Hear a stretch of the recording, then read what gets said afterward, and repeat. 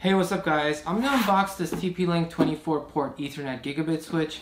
Now, why do you need a switch? This is an unmanaged switch, by the way. So why do you need a switch, right? Well, if you have one of these newer mesh Wi-Fi routers like the Nest Wi-Fi, which only has one external port, or if you have the new eero 6, which is basically, one's designed for your modem, even if this is the secondary one, you only have 2 ports at most to use. So how do you expand your network? So that's where this switch comes in. The same thing with the orbi, if you have the satellite, you only have 2 ports that are usable. If you want to expand that, you need something called an unmanaged switch. Now, it doesn't have to be a 24 port switch, so I got this one just because I have a few devices. But essentially, let's actually just open it this way. So you get your power cable and stuff, regular, standard. This is your rack mount stuff if you need to rack mount it. This is an all metal, basically case construction.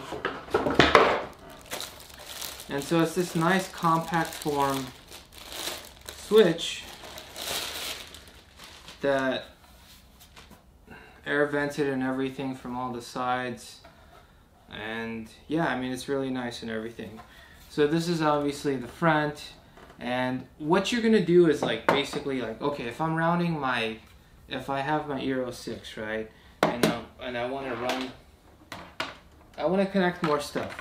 Well, if this is my main one, if I hook one to the modem, right, well, I only have one usable port, right? So then instead of hooking this up to my computer or some other device or whatever, I can actually hook that up to a switch, and any port works. It doesn't actually matter. These are plug and play, so there's no settings with these. Then from here, I have 23 usable ports to connect stuff to. And so if I wanted to hook up my computer or whatever, I could pick any other port I want, and boom. If I wanted to connect another eero router, I could basically go from this. So I can, get my other eero router, and then basically connect some devices on this network, and then with this cable or any other cable really connect it to the other eero 6 router. So it's a way of expanding your network. Okay, so I've turned off the lights because my TV is crazy reflective. You could pretty much see that here with my hand. But basically I have my eero Pro 6 router here, which is wirelessly connected to my other eero Pro 6 router. So this one's actually acting as an extender.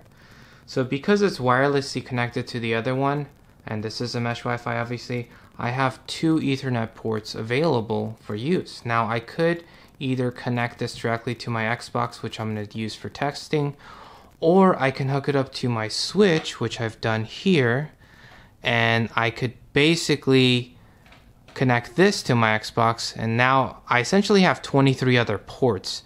So one is in use to get network access, and then the other 23 are free to use for any other devices that I have. Now this is obviously a simple test, but you could see the lights here. So because my ports are ports 3 and ports 11, those are the lights that are lighting up. So the top light blinks when there's activity, and the bottom light indicates it's a gigabit connection.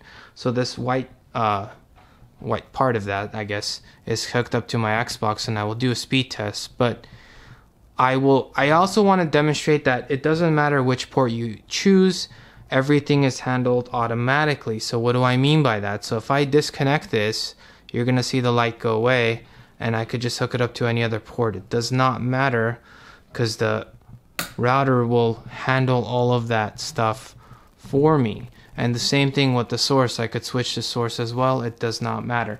Now I did a speed test just a little bit earlier, and I got really good speeds. So my internet's typically 400 down and 20 up. I typically get faster speeds than that. I usually don't get something this fast, but I did get it. But I will do another test just to show you guys. But that was unusually fast. But again, pretty amazing that the eero Pro 6 router can get to those speeds even though it's wirelessly connected to my other one. So that's actually pretty phenomenal in and of itself. But This switch is very useful because I can hook up a lot of stuff. So I have, you know, a whole bunch of other stuff here that I can use, like my Ring alarm, my PlayStation, my Switch, my Wii U, like all that other stuff, my MacBook. I should say Mac Mini, not MacBook. But yeah, so I did a speed test. This is much more realistic, so 478 down and 23 up. So yeah, so there it is. That's basically what a switch does. Plug and play, you don't have to configure anything. The router does that for you automatically. It adds to your existing network. If you guys enjoyed this video, please like and subscribe. Thank you guys for watching, and thank you to all my current subscribers.